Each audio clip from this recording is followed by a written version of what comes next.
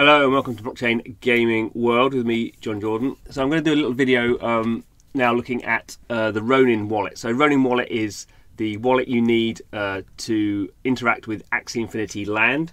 So Ronin is their own blockchain. Effectively, they're what they call a side chain. So it works with Ethereum, but it is a separate blockchain.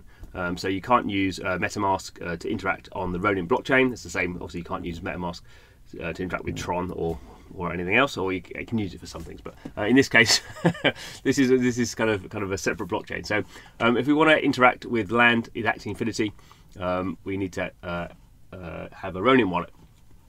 So we need to add it to Chrome. So I'm in the Chrome web store, so I'm going to need to add it to Chrome, and obviously you have to go through a formal setting. You know, do they, you know, are you sure? Do you trust this? So obviously make sure you've got the Ronin wallet by Axie Infinity, not anything else. 7,000 users, 72 5-star rating. So add the extension. So I guess most of us are using MetaMask. So this is designed to work with MetaMask. So with some, because it's, if you were using two Ethereum wallets, so when I used to use the Dapper wallet and the Ethereum and the MetaMask wallet, you had to toggle between the two, switch them off and on. You can have both on at the same time. With Ronin, you can have it on at the same time as you're logged into MetaMask. So there we go. We are added to Chrome. So let's go and have a look and see how that works. Right, so I've got my little R up there. Looks a bit of a tooth or something. So here is the Ronin wallet. So I could import an existing wallet. So there is actually here, I'm looking on this up here. This is how to buy land kind of tutorial. So we've downloaded the Ronin wallet. So you can create a fresh Ronin wallet address or use your existing Ethereum wallet address. Please note that using a fresh address is the most secure path. So we could use an existing wallet address. Yeah, as I say, I would recommend you just create a brand new wallet. So we're going to go up here. So obviously this is going to show my seed phrase. So obviously I'm not going to use this, or maybe I won't even show the seed phrase. Let's see how it goes. Right. So first I need to enter a password. So this is, I imagine, going to be the same sort of flow as you would see with MetaMask. I mean, it doesn't really matter. So I'm going to delete this wallet. So this is just for the purposes of the tutorial.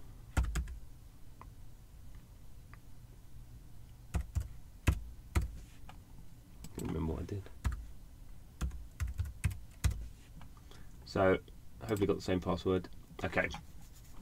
So remember, when we're creating wallets, the seed phrase is the kind of the human readable bit of what we call the private key. The private key is a whole load of letters and numbers. Normally 64 of them. Depends on the blockchain. But this is an easy way. You could write down the entire private key, but this is an easy way of kind of encapsulating that. So it's why we have these kind of seed phrases. And if anyone, if I'm going to show you my seed phrase now, but if I had any value in this wallet, you could just recreate my wallet by putting in the seed phrase. So you can literally, what it says, do not share this with anyone. If you share your seed phrase with anyone, then anyone can nick everything in your wallet. So this is, you know, you can't kind of stress this any more than that.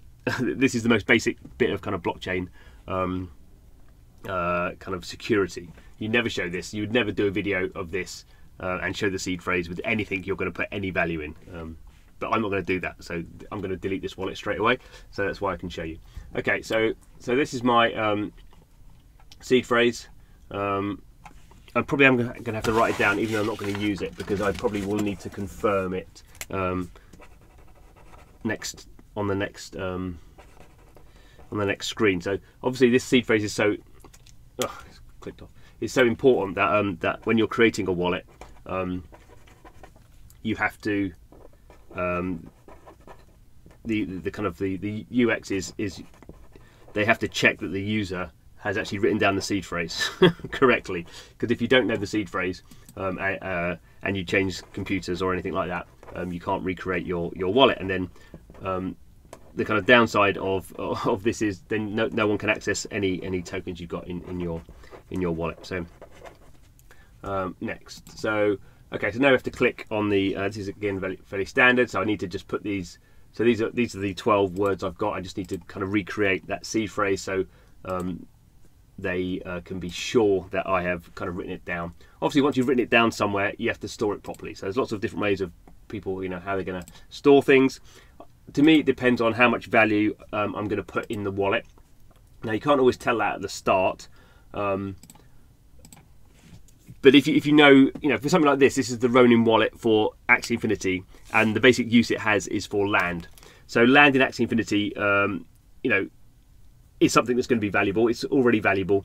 This isn't like a kind of like a burner wallet you're going to use or for some tokens, or like a wallet you're going to create on a new blockchain that is a bit sort of risky and you're going to put $10 of value into it or something like that. This is I would suggest, unless you're just messing around with this, that if you know you're going to buy some land, or you're interested in buying land that's going to cost hundreds of dollars and could go up in value, you want to be careful where you write this down and obviously store it. So some people get probably a bit carried away, but they think about kind of putting it in paper and then putting it in a burn-proof bag, or putting it in a safe, or some people would store it in multiple locations. You could put it in a bank box. Lots of different ways of doing it, but be careful. Don't just leave it in your back pocket or where your dog's going to eat it.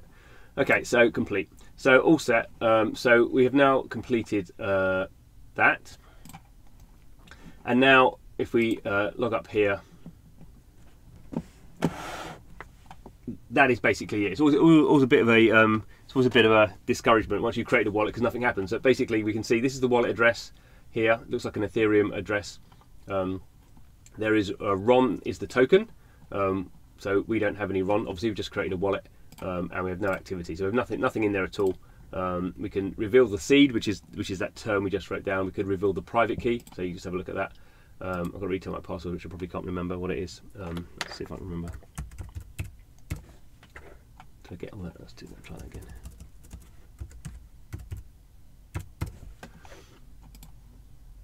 So this is what private key looks like. So that 12 word phrase is basically forming this long phrase. You could write down that long phrase if you wanted to. It's the same thing. As I say, you never show that to anyone either. You never show anyone your phrase. You never show anyone your private key. So there we go. So now what you would do with this, I'm not going to do it this because this is a sort of a burner account. But then when we log into Axie Infinity, the interface to that, and probably you've got your Ethereum wallet attached to that, connected to that wallet, an email address and a password. And now you can also basically log in to the Axie Infinity interface, the Axie Infinity website, also with your Ronin wallet, and then you can connect that together, and then you can start doing things like looking at the marketplace.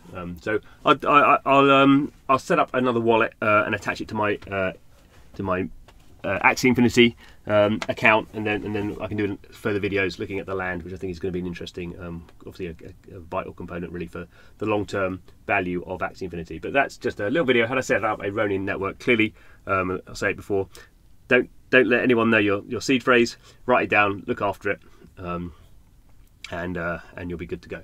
Anyway, thanks for watching the video. This is Blockchain Gaming World. Spending our time playing blockchain games and doing videos about them. Please subscribe if you find it useful. But thanks for watching, and see you again soon.